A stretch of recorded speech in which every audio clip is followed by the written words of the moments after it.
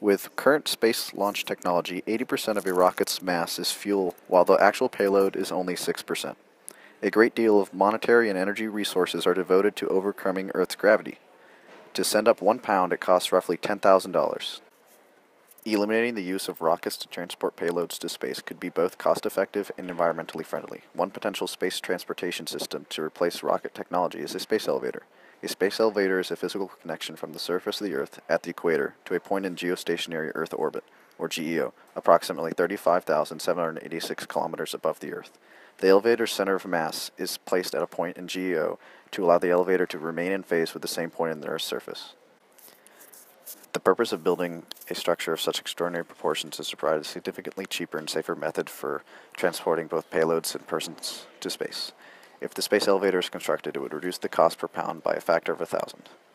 However, for it to be feasible, it requires cost-efficient and high-strength-to-weight materials for the tether that can withstand the many hazards associated with space. Given that most materials today are either too dense or fragile, advances in materials are required to make this elevator construction a true possibility. With the advent of nanotechnology, scientists are claiming that carbon nanotubes could make this once fictitious project a reality. This experimental material could provide the much-needed tensile strength, lightness, and flexibility required to build the tether portion of the space elevator. Carbon nanotubes are cylinders composed of one or more layers of graphene, an atom-thick sheet of pure carbon arranged in a hexagonal lattice. These atoms are bonded by sp2 bonds, which are stronger than the sp3 bonds found in diamond. Carbon nanotubes consisting of one graphene sheet are referred to as single-walled nanotubes, or SWNTs, and nested cylinders with interlayer spacing of half a nanometer are called multi-walled nanotubes, or MWNTs. Both have different properties. For instance, MWNTs stretch more easily than SWNTs because they have a telescopic nature due to its nested graphene sheets. In addition, the way in which the graphene sheet is wrapped, called chirality, also affects carbon nanotubes' properties. There are currently 3 configurations of the carbon nanotube: armchair, zigzag, and chiral. In the zigzag configuration, the tops of the hexagons form a zigzag line if traced. The chiral configuration is similar to the zigzag in appearance, but has dangling bonds at the ends, and the graphene sheet is wrapped at such an angle that you could see an angled column of hexagons. The armchair configuration has a straight column of hexagons. SWNTs can make space elevator construction a reality because of its high strength-to-weight ratio. Out of the 3 configurations, armchair SWNTs have the strongest mechanical properties.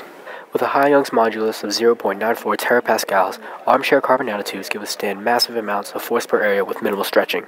In addition, because of the material's high tensile strength of 126.2 gigapascals, it will take an order of magnitude of 10 to the 11th newtons before they elastically deform. In comparison, high-strength alloy ASTM A514 steel, which is primarily used for building construction, has an ultimate tensile strength of 758 megapascals and a Young's modulus of 210 gigapascals, which is 0.21 terapascals. Space elevators require material with high mechanical properties because the elevator's tether must be able to carry its own weight as well as the cargo's without coming close to deforming or failing. Current materials, such as structural steel, do not meet these standards. However, with armchair SWNT's structural properties, constructing a space elevator is feasible. In addition to their excellent mechanical properties, carbon nanotubes possess exceptional electrical properties. With a small band gap and low electron scattering, carbon nanotubes efficiently conduct electricity. In conventional metals, electrical conduction causes electron scattering, in which electrons impact other atoms. These collisions create friction and produces heat. Carbon nanotubes, however, conduct electricity very differently. Electrons move straight through material with little interference with the carbon atoms. However, the processing of this material can make it exhibit either metallic or semiconductive behavior. Armchair SWNTs have no bandgap and as a result act as conductors, while chiral and zigzag SWNTs act as semiconductors. This effective conduction is another reason why armchair carbon nanotubes can make space elevator construction a strong possibility. The space elevator must be electrically powered to allow vehicles, known as climbers, to ascend and descend the cable. One of the most common ways that carbon nanotubes are produced is through the technique of chemical vapor deposition.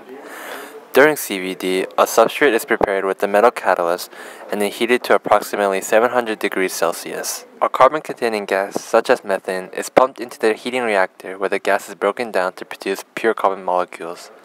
When the carbon atoms diffuse towards the substrate, it will bind to the catalyst and initiate growth. This process creates a forest of nanotubes with the unique property of connectivity between each tube.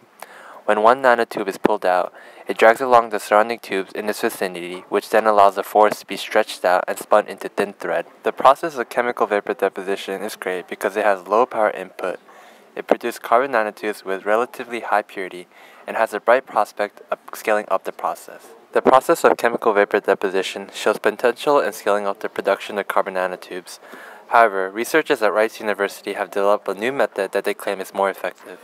Using similar techniques implemented in the production of Kevlar, researchers dissolve large amounts of pure nanotubes in strong oxidative solvents like sulfuric acid. They found that the nanotubes dissolved in the acidic solutions aligned themselves like packaged spaghetti to form liquid crystals that could then be spun into microfilament fibers about as thick as a human hair. Although this method is very promising to produce carbon nanotubes at the large scale, it produces a myriad of different carbon nanotubes with different properties, lengths, and diameters.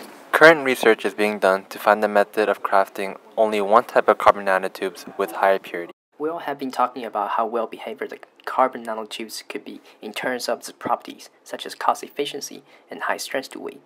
However, carbon nanotubes has limitations for building such a project like the space elevator. First of all, NASA needs about 144,000 miles of nanotubes to build a space elevator. Carbon nanotubes has been too brittle to be formed into such long pieces.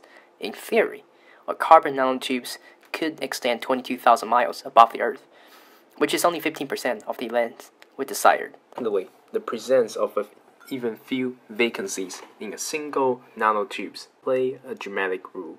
We expect pre-existing defects in such a huge cable. For instance, different statistical models are presented to estimate the strength of defect carbon nanotube-based space elevator cable.